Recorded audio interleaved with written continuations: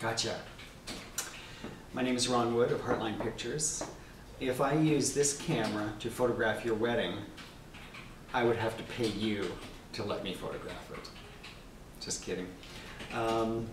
This was from the early 1900s, first camera that had this cam system that allowed the lens to focus by coming in and out like that. First section, little pop-up viewing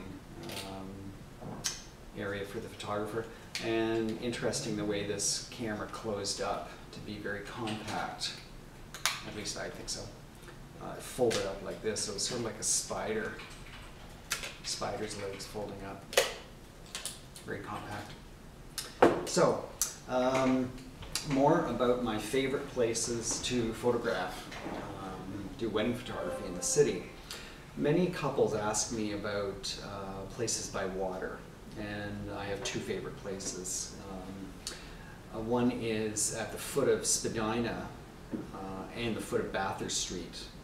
It's called the Music Garden, and it's a new place that just opened up in the last few years.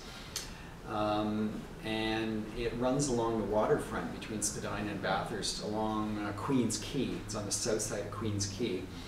And it has a beautiful garden with all these circular pathways through it, and the landscaping they did in there was magnificent. And there's also a boardwalk kind of area where you can walk along and you're right on the water with all the boats that are parked in the marina there. So it's a really nice place. You need a permit for there as well. My other place by the water that I like is, which a lot of people don't know about as well, is Cherry Beach. And Cherry Beach is at the foot of Cherry Street in the east end of Toronto. Sort of runs almost south off of, sort of almost like the continuation of Parliament Street running south off of Lakeshore. And it's just the beach. There's nothing else down there. There is a lighthouse. It's a little bit of a walk from the parking lot. But the beach is large. And it's sort of like the beaches part of Toronto, except without all the people there. And the dogs and the wind sailors or the windsurfers and stuff like that. Very secluded. Cherry Beach you don't need a permit for. There is the Toronto Island as well, but just getting over there to, on the ferry to get pictures, unless your wedding's over there, it's kind of out of the way, kind of, and time-wise it's kind of a stretch. So, two more places, the Music Garden and Cherry Beach, great places by the water. I will be talking more about my favorite places. That's all. Okay.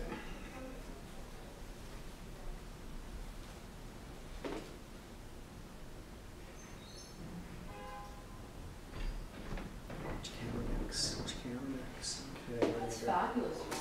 Go for the Polaroid. Want to know who the wedding photographer for the royal couple is? Yeah. They selected him. Okay, hang on a second, I'm ready for my next video.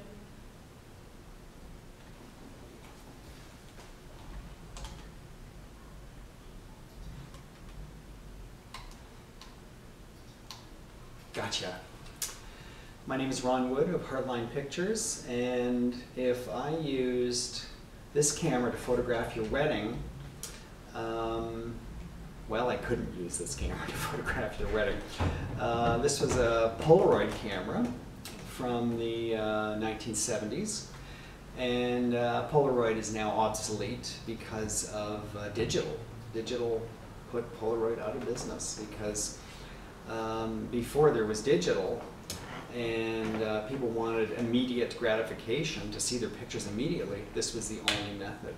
So the film went in the back, and you took a picture, you pulled it out, and you had to count anywhere from 15 to 60 seconds, depending on whether it was black and white or color, and then you peeled it apart, and there you were. You had your instant picture. They are no longer around. So, further talks about my favorite wedding photography places in Toronto. On my blog, if you look at one of the galleries, Leanne and Yoon, that was photographed, that wedding took place at the King Eddie, and the King Edward Hotel on King Street between Victoria and Church Street is a well-known hotel in the city, a beautiful lobby, just magnificent lobby, and a lot of the rooms are really great as well. But the area is what I'm talking about, and if you take a look at that wedding, you'll see Yoon and Leanne wanted to walk a lot around that area. So we started out, I started out shooting the guys walking through, from the King Eddie through a parking lot, down the street just south of the King Eddie. I think it's Coburn Street. And one of their favorite bars was there, so they wanted pictures there. And then we walked over to the St. Lawrence Market. And just outside the St. Lawrence Market is a great view of Toronto, looking west along Front Street. You have the Flatiron Building, which many people who want urban shots of Toronto want to have their photograph taken in front of the Flatiron Building, because it's quite a unique building. So that's a great spot. And then we walked down some alleyways and sat in front of some restaurants. And then after the ceremony, which was at the King Eddie, we walked along Queen Street with the family and the wedding party over to St. James Park.